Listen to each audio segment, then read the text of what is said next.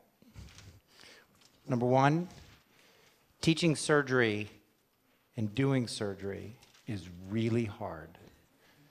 And second, that language is one of the most profound things that separate us all over the world. And in my little corner of the world, these two things are actually related. And I want to tell you how tonight. Now, nobody wants an operation. Who here has had surgery? Did you want it? Keep your hands up if you wanted an operation. Nobody wants an operation. In particular, nobody wants an operation with tools like these through large incisions that cause a lot of pain, that cause a lot of time out of work or out of school, that leave a big scar. But if you have to have an operation, what you really want is a minimally invasive operation. That's what I want to talk to you about tonight. How doing and teaching this type of surgery led us on a search for a better universal translator.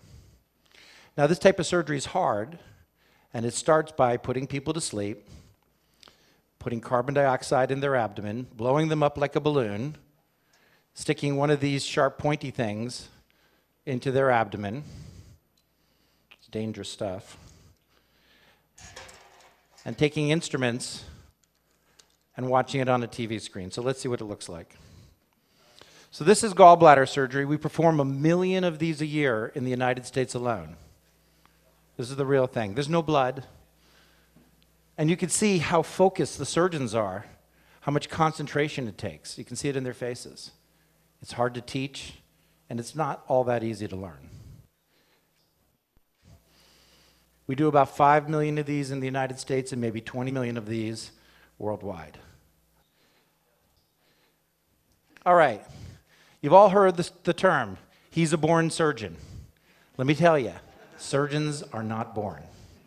Surgeons are not made either. We have no little tanks where we're making surgeons. Surgeons are trained, one step at a time. It starts with a foundation, basic skills. We build on that, and we take people, hopefully, to the operating room where they learn to be an assistant. Then we teach them to be a surgeon in training. And when they do all of that for about 5 years, they get the coveted board certification. If you need surgery, you want to be operated on by a board-certified surgeon. You get your board certificate, and you can go out into practice. And eventually, if you're lucky, you achieve mastery.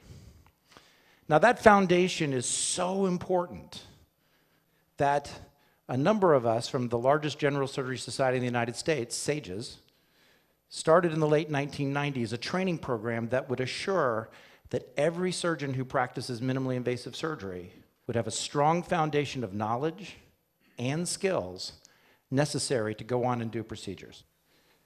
Now, the science behind this is so potent that it became required by the American Board of Surgery in order for a young surgeon to become board certified. It's not a lecture, it's not a course, it's all of that plus a high stakes assessment. It's hard. Now, just this past year, one of our partners, the American College of Surgeons, teamed up with us to make an announcement that all surgeons should be FLS certified before they do minimally invasive surgery. And are we talking about just people here in the US and Canada? No, we just said all surgeons. So to lift this education and training worldwide is a very large task, something I'm very personally excited about as we travel around the world. SAGES does surgery all over the world, teaching and educating surgeons. So we have a problem, and one of the problems is distance. We can't travel everywhere. We need to make the world a smaller place. And I think that we can develop some tools to do so, and one of the tools I like personally is using video. So I was inspired by a friend, this is Alan Okranik from Toronto, and he proved that you could actually teach people to do surgery using video conferencing. So here's Alan teaching an English-speaking surgeon in Africa these basic fundamental skills necessary to do minimally invasive surgery. Very inspiring. But for this examination, which is really hard, we have a problem. Even people who say they speak English, only 14% pass, because for them it's not a surgery test, it's an English test. Let me bring it to you locally. I work at the Cambridge Hospital. It's a primary Harvard Medical School teaching facility. We have more than 100 translators covering 63 languages, and we spend millions of dollars just in our little hospital. It's a big labor-intensive effort. If you think about the worldwide burden of trying to talk to your patients, not just teaching surgeons, just trying to talk to your patients, there aren't enough translators in the world. We need to employ technology to assist us in this quest. At our hospital, we see everybody from Harvard professors to people who just got here last week. And you have no idea how hard it is to talk to somebody or take care of somebody you can't talk to. And there isn't always a translator available. So we need tools. We need a universal translator. One of the things that I want to leave you with, as you think about this talk, is that this talk is not just about us preaching to the world. It's really about setting up a dialogue. We have a lot to learn. Here in the United States, we spend more money per person for outcomes that are not better than many countries in the world. Maybe we have something to learn as well. So I'm passionate about teaching these FLS skills all over the world. This past year, I've been in Latin America, I've been in China, talking about fundamentals of laparoscopic surgery. And everywhere I go, the barrier is, we want this, but we need it in our language. So here's what we think we want to do. Imagine giving a lecture and being able to talk to people in their own native language simultaneously. I want to talk to the people in Asia, Latin America, Africa, Europe, seamlessly, accurately, and in a cost-effective fashion using technology. And it has to be bidirectional. They have to be able to teach us something as well. It's a big task. So we looked for a universal translator. I thought there would be one out there.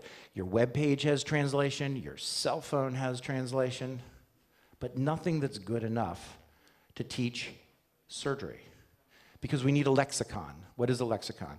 A lexicon is a body of words that describes a domain.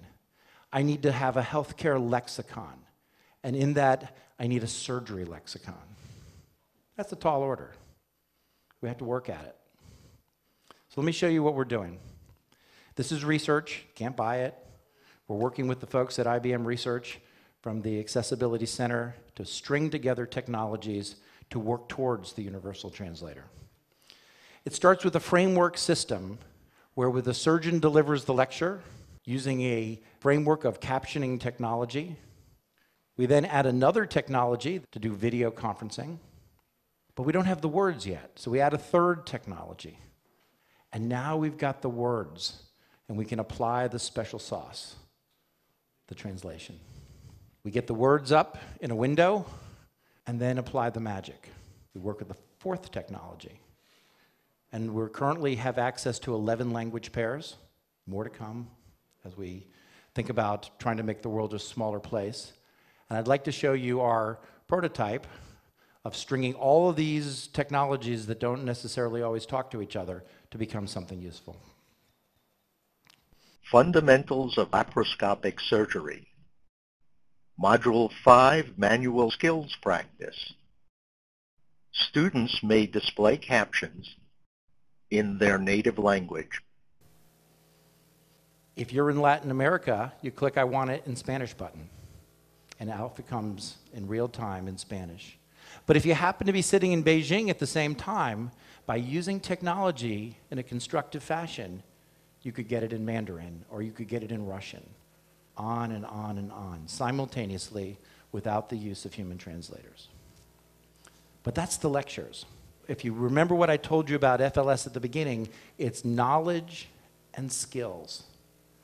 The difference in an operation between doing something successfully and not may be moving your hand this much.